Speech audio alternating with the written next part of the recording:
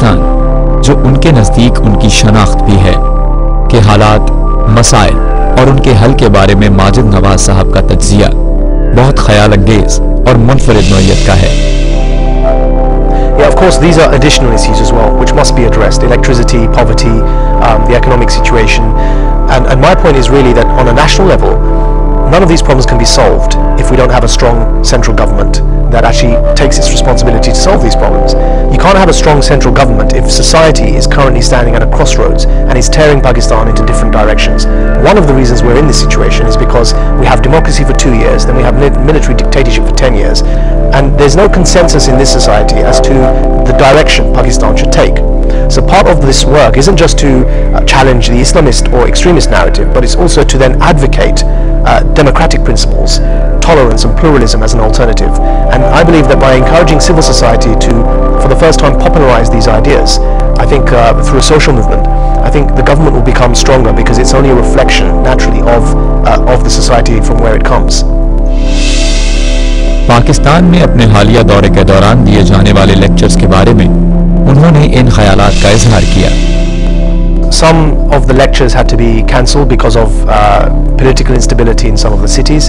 In Karachi, we had one lecture cancelled because of some violence that occurred on the streets, which was unconnected to us, but then the universities had to close. When I went to Balochistan and Quetta, we had 4 events planned. One of those had to be cancelled because of 2 factions of independence, pro-independence movements in Balochistan who had decided to argue with each other. And then basically one of the factions said that if the lecture didn't go ahead on their terms, that they would cancel it, and they threatened to shoot anyone, including the speaker, myself. Our experience in Punjab was also very good. Islamabad was phenomenal. We had a great response from Quaid-e-Azam University, where I believe also we've recorded it. But I think overall it's been a very positive response, and we expect some resistance, of course, because we're being critical of a certain ideology that people hold onto very dearly. They believe it's Islam. So we expect some resistance. I think in the long term, when people recognize that our point isn't to criticize Islam, of course, Islam is a noble faith. I'm very much a believer myself. Our point is to criticize the politicization of Islam, the abuse of Islam for political purposes. And when we make that distinction between Islam and Islamism, once we popularize that distinction and explain to people what we mean by that, I think things will look good for the future. इस्लाम के बारे में उनका अपना एक ज़ाती नज़रिया है जिससे इख्तलाफ किया जा सकता है, मगर उनके खुलूस के बारे में शायद 2 आरा नहीं हो सकती।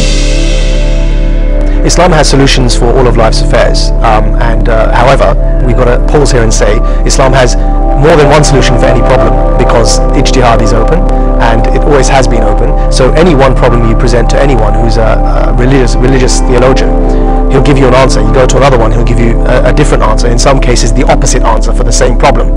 So by saying Islam has solutions for life's affairs, it doesn't mean it's always going to give you one solution for one problem, and that's a strength in Islam. It's not a weakness, and people shouldn't think that's a weakness. The fact that Islam can cater for difference, for free thinking, for pluralistic ideas, it's a strength, because it encourages debate, and through debate ideas progress. Islamists who have strayed from Islam when they call for their ideology, what do I mean by that? Islamists call for synchronizing Sharia with state law. So what they believe is haram, they want to make illegal in state legislation. And I say that this is twisting Islam. It's against Islam, because in Islam there is a handful of codes, maybe 5 or 6, that we know as masail-e-hudud, the penal laws, the hudud laws, yeah? Theft, murder, rape, there is a handful of them. And for these harams, there are criminal punishments. So for theft, the punishment is in the Quran: as-sariqu was-sariqatu faqta'u aydihima. The male and female thief, cut their hands. Now we can interpret that ayah in the modern context, and people have reinterpreted it for the modern context. The important thing to recognize from this passage, for the purpose of this argument, is that theft is not only haram, but it should also be criminally held illegal in a state. Yeah? But there are only 5 or 6 of such injunctions in Islam.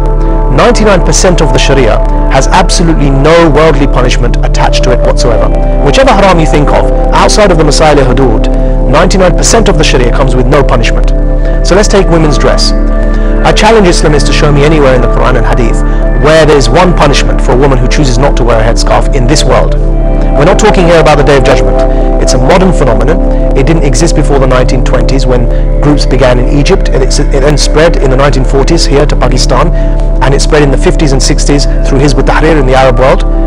And it started as a non-violent movement, and I accept that the majority of Islamists are not terrorists, but I intellectually, religiously and politically disagree with this ideology, and I think it's against Islam to synchronize personal religious code with state law. To emphasize here, that does not mean that Islam doesn't provide answers to all of problems. The very answers Islam provides are what I've said, that it provides guidance for life's affairs away from criminal legislation, meaning it's a personal code of conduct. And what we're doing here is re-emphasizing traditional Islam that has always been away from law, away from state legislation, to say that it's a moral code for people. And we're separating morals from law, which is how Islam has always been, because Sunni Islam has never had a clergy. And in fact, Islamists who are so anti-Western, the irony is that these ideas they've imported from the West. The Catholic Church had a clergy.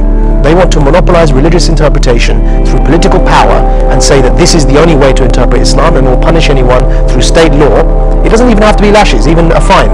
Will punish anyone through state law who disagrees with this religious interpretation. That's Catholicism.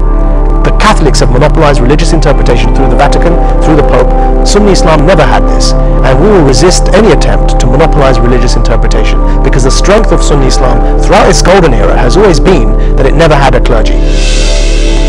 इस्लाम और Islamism के फर्क के बारे में उनकी राय कुछ इस तरह है.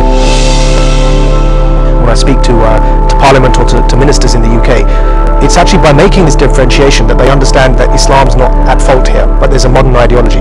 In fact, this is perfectly consistent with language. We're talking in English here, so let's give some examples. Communism.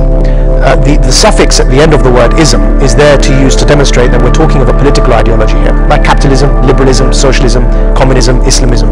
The suffix ism is used to say we're talking of a political ideology.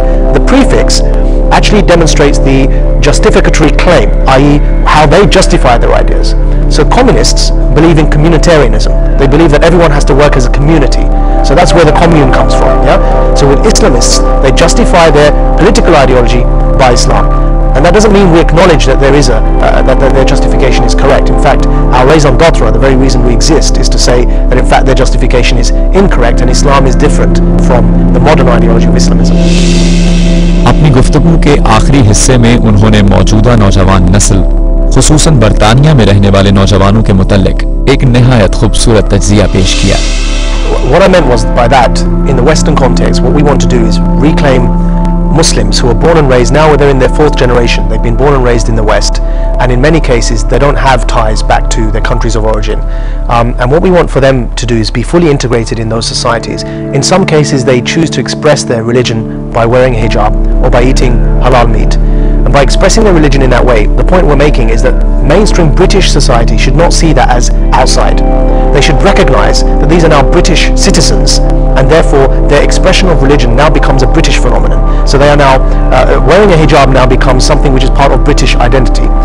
The best way to demonstrate this is through the national dish in the UK, which many Pakistanis may not know, but the national dish in the UK is chicken tikka masala. Yeah, so that's like, you know, it always rates #1 in any survey, and they've appointed it as the national dish. So it's now a British phenomenon, and the point we're trying to make therefore is that Islam is not at conflict with British society. Our point is that even here in Pakistan, state law should not interfere in people's personal religious choices.